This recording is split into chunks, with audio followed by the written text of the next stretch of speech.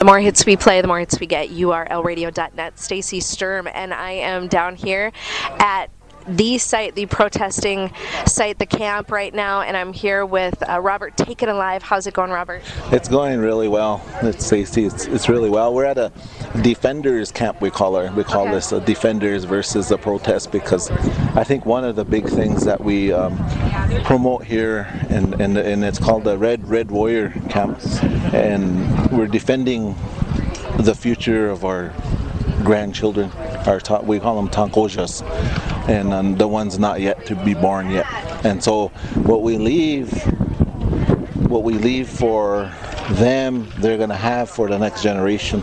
So we look down in time, look past the next generation into the next generation, and that's how we were taken care of as grandchildren too, by our grandparents. And so as a council member, I've been informing the community, one of the 8 communities, it's running Antelope, Little Eagle, and letting them know that it's peaceful, it's spiritual, so our spiritual people in our homes are praying in their homes also. So some of them come and they go and they shift from our local communities, but here, the last I looked up at the access road there for the pipeline off Highway 1806, there was 14 tribal flags. Now, when we say 14 tribal flags, that means they're federally recognized. Now, we also have provinces that are here from Canada. We have people that are from, they're not federally recognized tribes, but they're a tribe, so they're here also. So the count is pretty large for the people that are represented here, and the languages you'll hear.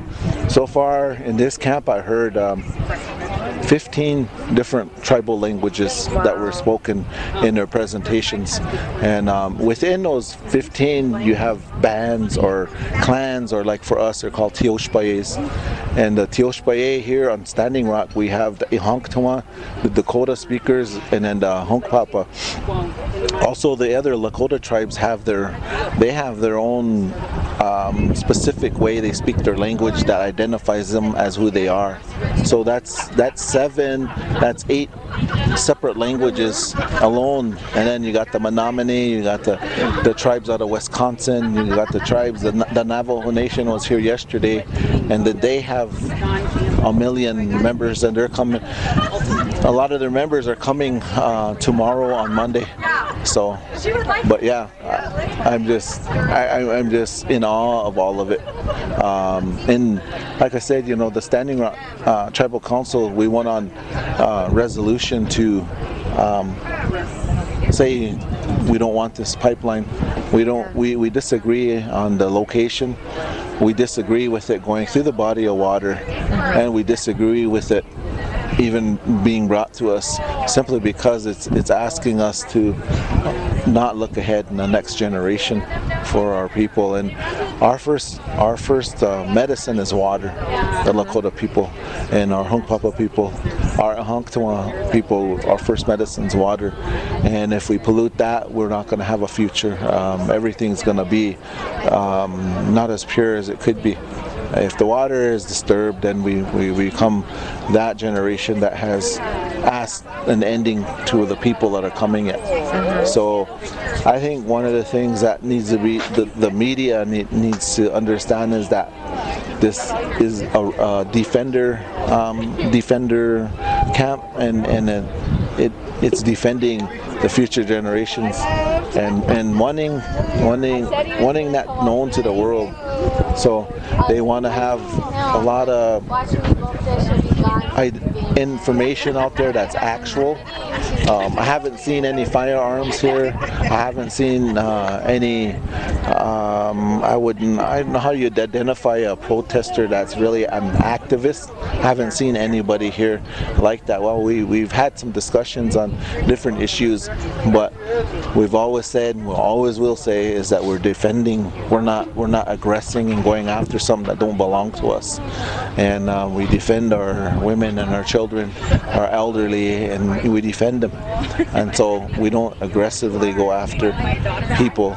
So I just wanted to share that with the people also that are not here, and I don't know how far your broadcast reaches. We all 50 states and 84 countries.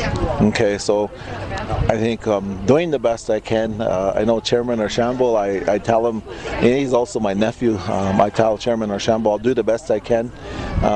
And it's hard because when you speak the language, Lakota language, it's how Lila Ota Uogla Khechelo. It's really a lot of new things that we're talking about here, but they're very important also. So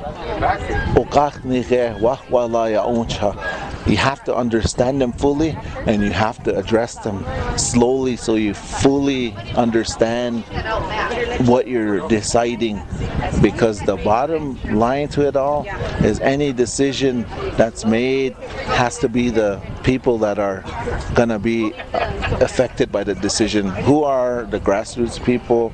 Who are the ones that are in their homes yet, that are living their daily lives? So there are also opposition, native opposition to this too, and the reason why they don't understand the concept of this is because they haven't lived amongst the grassroots people, or they haven't heard the real true need. It's not a material need that we're looking for. What we're looking for is our culture, our traditions that we had pre-reservation day. We've always been that people that took care of each other. We were a communal people, and first and foremost the spiritual people. And so with that being said, our spirituality is a personal relationship. It isn't one thing fits everybody. It's individual. Their spirituality is from that person to the higher being. So with that being asked, have that back into our homes and back into our communities. That's what we're asking for. And with that request comes the water. So people that don't know the Dakota Access Pipeline, they say, well, they can't be upset it doesn't run on reservation land, but it runs literally like half a mile away from you guys, right? And through your water source. That's correct. One of the things I guess that we're not so much worried about where it is, but what it can do, and the thing is that where it is on what we call Aboriginal homeland. We have several treaties, 1825, 1851. Each treaty in 1868 made the land base smaller for us, and I've heard my grandparents say this, is we never took that and asked for that. We didn't say, here's a treaty, this is what we agreed to. It was brought to us. Okay, this is what we agreed to. Okay, so now where we're at. So one of the things that with the Dakota Access Pipeline, they didn't come to an agreement with the tribal council who represent our grassroots people. They didn't say, this is how we're going to do it. This is what we're going to do. Okay, this is what the law says. So we're following it. We're following it 3/4 of the way. So we're not following 100% of the way. So in a court case coming up that we have on the 24th with Dakota Access, with the judge, and we went by their law. This is the law we went by. These are the things that we identified, and how are you going to follow those? Those are your rules. Those are your rules. Those are your laws. Yeah. So what do you think what kind of misconceptions do you think people have about what's going on here, Robert? I think one of them is that, of course, the camp is a militant camp, and that's wrong. This is a spiritual camp, just as was in Little Bighorn, Greasy Grass. It was a spiritual gathering. So that spiritual gathering that we had identified our people that are praying. Just like here, it's a spiritual gathering, and so that gathering is bringing together our people in a way that we need to have, I guess, the outside world needs to have a bigger understanding, better understanding of who we are. So, and I think that's the biggest misconception. The second part is that, you know, as tribal people, we've always taken care of each other. We've always been there for, and we took care of the people around us, non-natives, natives, other tribal people. So we fed them, we housed them.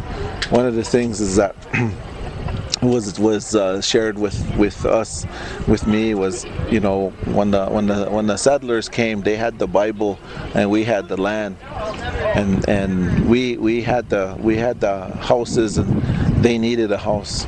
Now we have the Bible and they have the land, and they have the houses and we need the houses. And that's how the older people put it, because that's how it is now. So with that being said, you know, that's nothing close to being militant. That's just facts, that sharing, and how do we go about addressing these issues in a nation-to-nation agreement. So as a member of the tribal council and more as a member of the grassroots people, I think the misconception is that all the people on Standing Rock are, you know, this is the way they are, but we're not. For me, I got my undergraduate at the University of Mary, and then I got my graduate out of USD through Oglala Lakota College on the Pine Ridge Reservation. So I'm I'm a certified superintendent. Also, I'm a speaker of the language too, and we can do anything our minds put us, you know, we get the opportunity. And I was very lucky to have two parents that put their lives into me so I can be who I am today. Also, my relatives helped raise me, a lot of caring. I still have relatives that care for me yet. I'm not walking in the earth by myself, but that's who we are. The misconception is that we're alone and, you know, we're by ourselves, and, you know, our learning levels are very low. But I've always said, if you want to change, you got to be that change. So that's how that conception for me, and that misconception for the outside world is that we can't do that. And so for me, within my community, I've proven myself. Within my reservation, I've proven myself, and outside my reservation, I've proven myself. And I didn't do that to prove it to anybody. I did that for my children, my grandchildren, my relatives, the people on Standing Rock. They can do it. They can, you know, and I never expect anything out of my community that I haven't done myself. So that's the conception that I hope we get. Now, how are you handling this growth? Because you guys started off as just really a small kind of group of defenders that were just kind of letting it be known that you're fearful for what this is going to do to the water system, and now you have hundreds and hundreds of people here from all over the country, Robert. How are you handling this growth? One of the things that the chairman... And Pete, do you realize people like celebrities in New York are holding their own protests, like in Times Square for you guys? Oh. They're tweeting it. They're putting it out on social media. You have Rosario Dawson. You have Shailene Woodley. You have Pharrell. They're all taking a stand for you guys as well. All these celebrities and national people are joining in with you as well. Oh wow! I didn't know that. That's news to me. Surprise! Yeah, I'm surprised. But yeah, with a contingency plan, the chairman, when we talked about, okay, so we're going to establish another piece to this, and like we identified, there's several moving parts to this. So we had the stone spirit camp that began, and then out of there came the runners, and they ran first to Omaha, first to Mobridge, South Dakota, then to Omaha, and then they ran to DC. Okay, so we have that piece. Then we have this camp. We knew there was going to be overflow. There was going to be more campers. So the chairman brought that to the council. Okay, so how are we going to do this? We need an overflow. So we need a contingency plan. So he brought it to the council floor. So we got a plan for more people. So that was the trash, the porta potties. We had those contingencies, our EMS, our emergency management system, and now it's to our understanding the governor of North Dakota identified this as a disaster, this area. And that's fine, but this is where the government piece is, that if the state governments want to work with us, then fine, but if not, then when we establish something like this, a contingency, we expect that respect from them. If they can't give it to us, then from the federal government, because we're a federally recognized tribe and we should be negotiating directly with the federal government. But again, out of respect for the governor and his staff, we try to work with them. We try to develop a relationship, however, like this, like him doing what he did and saying this is a disaster. This is nowhere close to a disaster site. This is a Standing Rock Sioux tribe. This is who we are. We're the identified of one of the 7 bands of what they call the 7 council fires at Ocheti Shakoi. We're the Hunkpapa people, and we've always been kind. Of course, our leader Sitting Bull showed that. He even gave his life to stand for what he believed in. Now, with that being said, we planned this in anticipation of an overflow from the stone camp, sacred stone camp. Well, it got bigger, so we had to, and one of our workers here, and I always like to give her props is Janelle Langang. She's been here every time I came. She was here when I left. She was still here when I left. And the reason why I don't camp is because my community, I have 4 disabled. I have a lot of people I gotta go check on before I go to bed. So I go home, do that, and I go to bed, take phone calls, get up in the morning, and I come up here. And I'll be flying out on Tuesday to join the chairman in DC to sit in the courtroom and to listen to what our attorneys are going to put forward. And we've met with them via phone, met with them on a conference call, and then with them face to face, and we're going to meet with them face to face again on Tuesday night. I'm hoping that we can come to the conclusion that this is where we are. So with that being said, I think the tribal council has done a real good job, and the tribal chairman has done a great job of bringing this together. This is a gathering that a lot of our relatives said is 100 years coming. So very good. Now, say things don't go your guys' way on Wednesday. What are you guys going to do after that if this pipeline ends up going through? Well, I think one of the things is that we are spiritual people, and our belief is that however it comes out is the way the Creator wants it to come out. We feel that we've already won the battle simply because of all the gathering of the nations here, the very powerful gathering that we have. In that being said, is that with other issues, the national issues that we deal with, we could do this. The people have shown their strength by numbers, by coming here. The tribes, the nations have come to show that we're here, we're in support. Now, with that being said, the pipeline goes under or doesn't go under, that's kind of up to, and again, it comes down to one man of these hundreds of people that are saying, okay, this is what we want, and of course you got the other side, this is what we want. It comes down to one man. So is that man blessed by the Creator to make that decision? I can't say yes or no, but one man can't make the decision to a whole. So we have to give that to the Creator. If that's the Creator's decision through that man, then we're okay with it. If it goes where the pipeline is stopped, then that's good. But we do have other pipelines that are coming, and we know that. So this is not the only one. And so, like we say, when we end our prayers, mitakiwasi, what that means is all my relatives. So when we say that, we believe that however the outcome is going to be the Creator's decision. So that's the answer to that. Well, good luck to you guys, Robert. Oh, thank you. And thank you for taking the time to come down. And I don't know if this is your first time coming here or if you went by here going to the concert the other night, but No, it's my first time. Okay. I was talking with one of my friends, Sharice, who works out at United Tribes. Okay. And I expressed interest in coming out here and kind of covering it and getting. We don't hear a lot from you, tribal chairman. We don't hear a lot from you, councilman. We don't hear a lot from your side of it. And I said I'd really like to kind of get their side of it. And she's like, so she called me today and she says, "What are you doing in like an hour?" I'm like, I guess I'm going to Standing Rock. Well, thank you. And it's usually like that. You know, we have a media person. His name's Steve Sitting Bear.